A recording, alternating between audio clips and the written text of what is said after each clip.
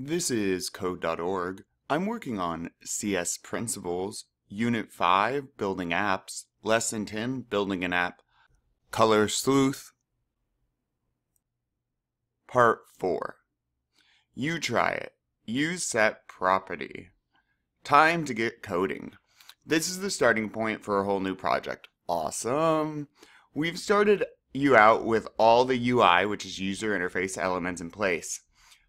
You'll work with the design and the layout now. We've also started you out with some code that sets the color of one of the buttons. I think this is what they mean. Use set property 3 more times to set the color for the other 3 buttons, so all 4 are orange. We've chosen an orange color, okay, for now, but this will change later. I bet we randomize it. Oh, okay, and this icon appears that means that this level is part of a larger project. Changes will be saved across the levels. Cool, so we're going to slowly build a app. All right. So, set property 3 more times.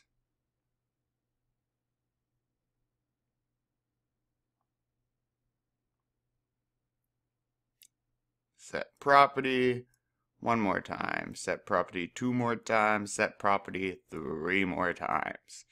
And our orange. Do they want it to be? Oh yeah, we got it. Okay.